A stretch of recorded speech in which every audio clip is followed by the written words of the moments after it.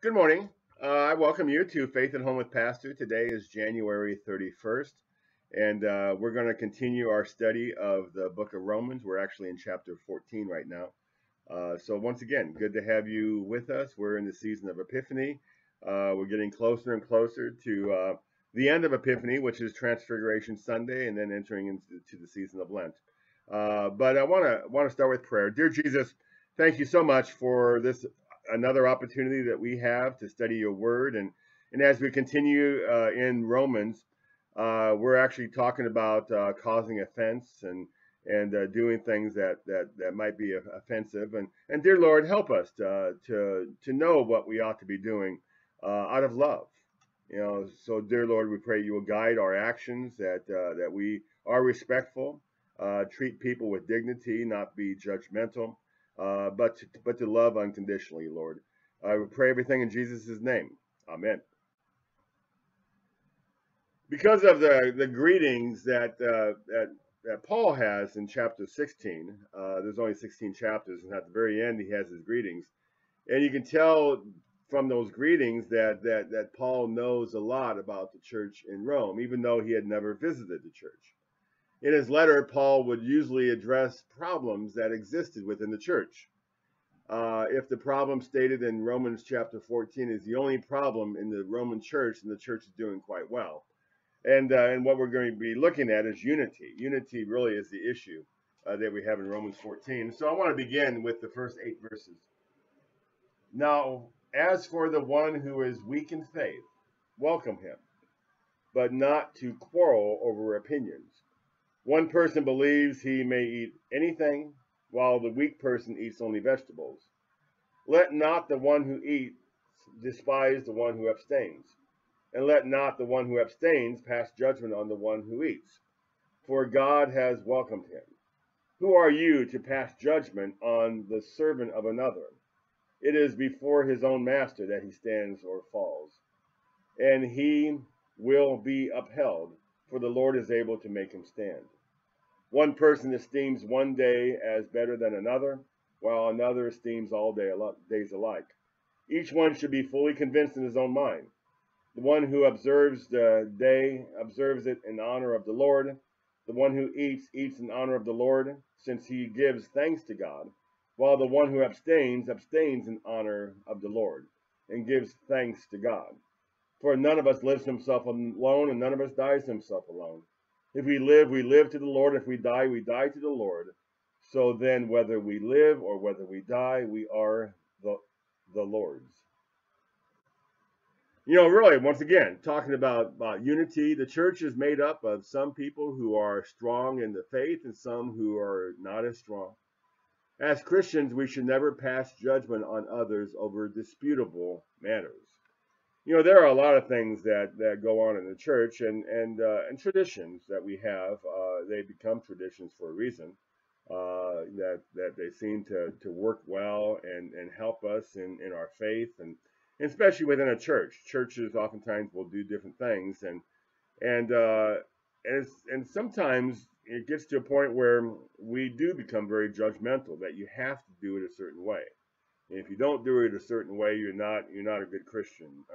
And the word that we use in the church that talks about disputable matters is called adiaphora. Adiaphora means indifference. Some churches may have the lectern on the right side of the church, some have it on the left side of the church.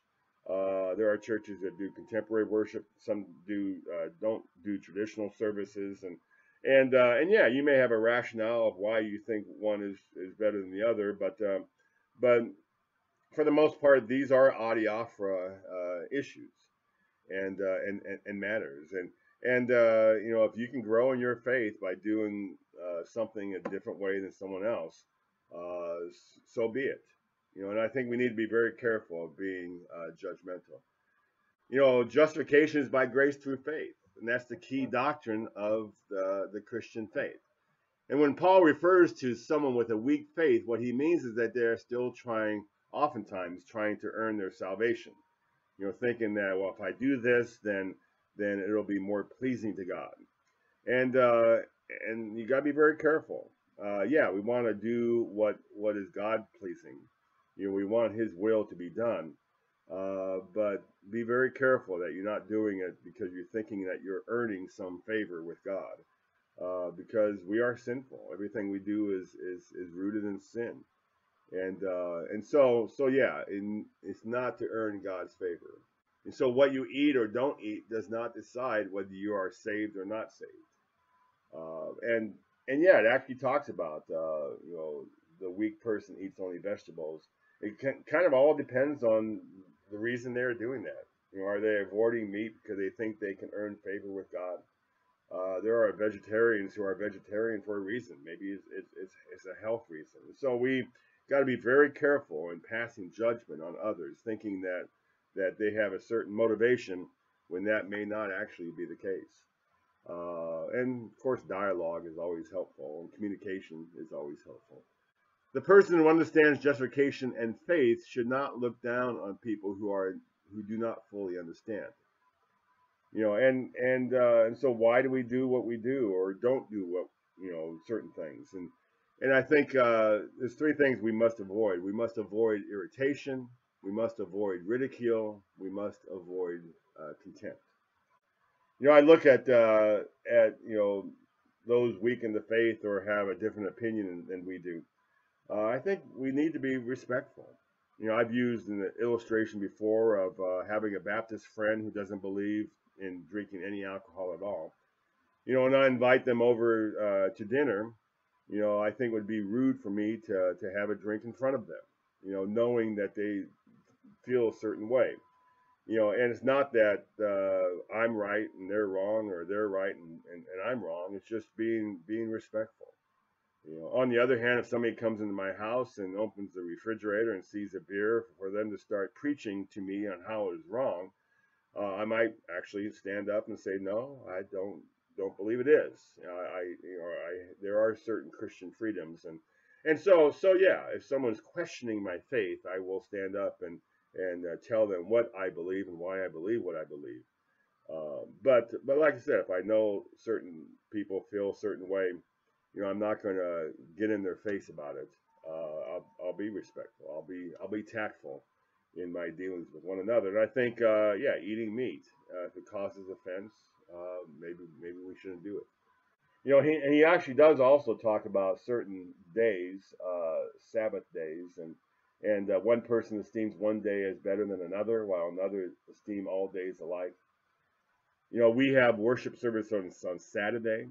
I think it would be wrong for people who worship on Sunday to say that they're a better Christian because they worship on a Sunday as opposed to a Saturday. Or somebody will say, well, Sabbath actually literally is seventh day, and so Saturday is the better day, and so I'm a better Christian than you are.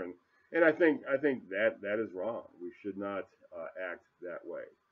Um, but it does go on to say, be convinced in his own mind. It is not an issue of who is right and who is wrong, but it is a belief that whatever is done, we do it to the Lord. If you have certain traditions, if you do certain things a certain way, what is the reason for doing it? And are you doing it to the Lord, or is it a selfish thing? And so yeah, it's not always easy. When do you state your opinions? Of course, nowadays on Facebook, it's I'm always wondering, okay, do I respond? Do I not respond? I don't agree with this position, but is it really worth debating? It's not always an easy decision to make. And sometimes I do stand up for certain things because, especially regarding religion and Christianity. Uh, but sometimes not. It's like, okay, is this a debate that is worth entering into? And we just pray God's guidance in that. God give me help me to decide what is best, what is right. So let me go ahead and pick up with verse 9 and read through verse 18. For to this end Christ died and lived again, that he might be both Lord, both of the dead and of the living. Why do you pass judgment on your brother? Or you, why do you despise your brother?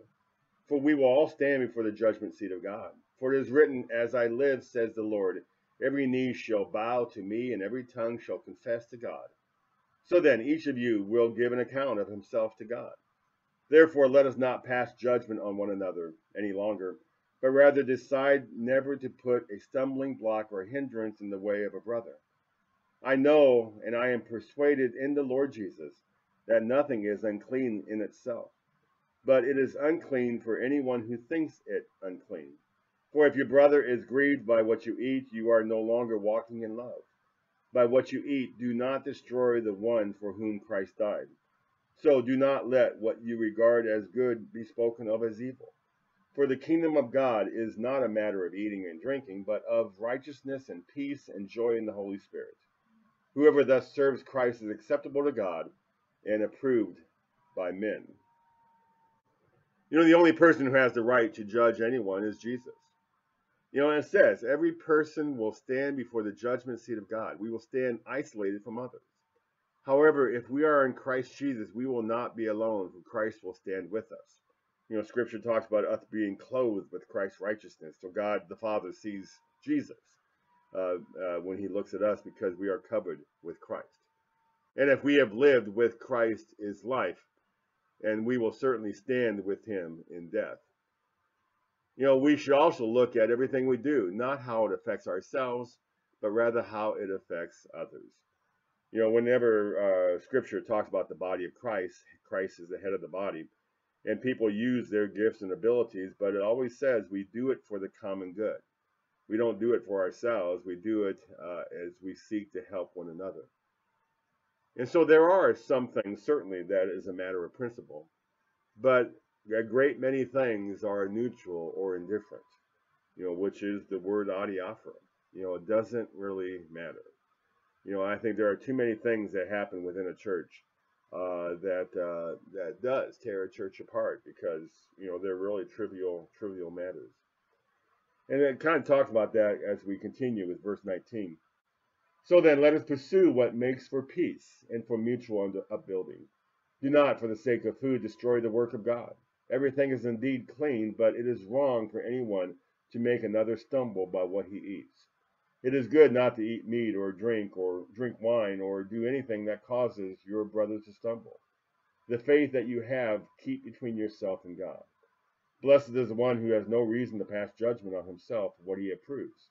But whoever has doubts is condemned if he eats, because the eating is not from faith. For whatever does not proceed from faith is sin. Christian freedom, certainly, it does not mean that we are allowed to do what we want. But rather Christian freedom means we do what Christ likes, what he would want us to do. And certainly he would not want us to cause others to stumble. Liberty is precious, but it carries with it responsibilities, and we need to understand that we are responsible with how others perceive what we say and what we do.